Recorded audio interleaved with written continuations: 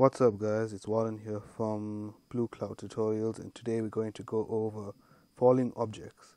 So basically in this tutorial, which is actually a very simple tutorial, we're going to make this bird drop eggs, which you can see that the flying bird can be found in the first tutorial. And so now let's get to it.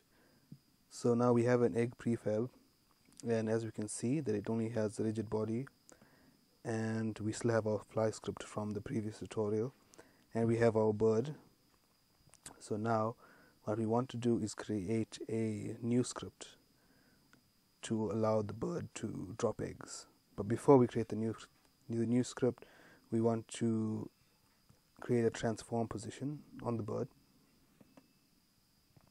So create new empty, and in this game object we're going to name this egg lay. So this is the point where the egg's actually going to drop from. So let's change the X position to somewhere around there. That should be fine. And then we are going to write the new script. So let's create a new C# script, and let's call this lay eggs. So now we have our lay egg script, and we're going to open up this in Visual Studio. So the first thing we want to do is create a public transform.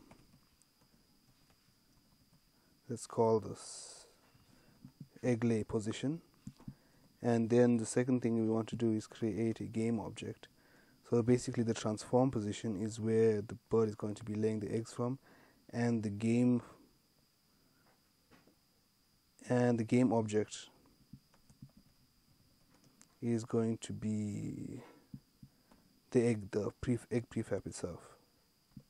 Let's go to update.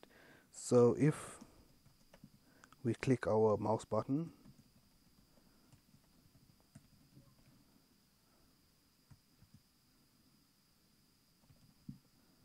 so is 0. What we want to do is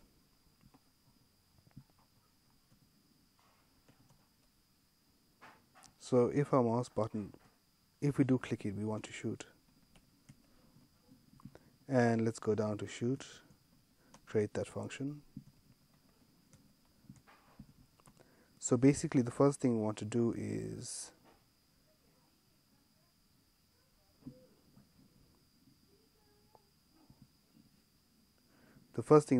use quaternion.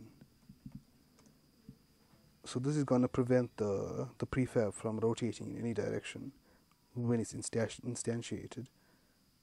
So let's call this spawn rotation and quaternion dot Euler. So this is going to instantiate to 0 rotations in all axes. And then we're going to instantiate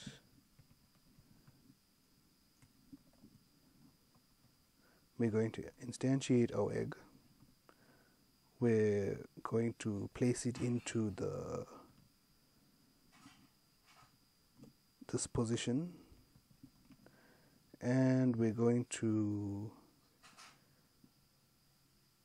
use spawn it with rotation, and that's all for this. Yeah, that should be fine. So let's save that. So we go to our bird script, and for our egg lay, we want our transform position, where the egg is actually going to be instantiated from. So we add our transform position, and for our egg we're going to use our prefab, and that should be fine. Let's run it and see if it works. So if we click the mouse button, we should see the egg falling, and as we can see, it works. So guys, that's it for the tutorial.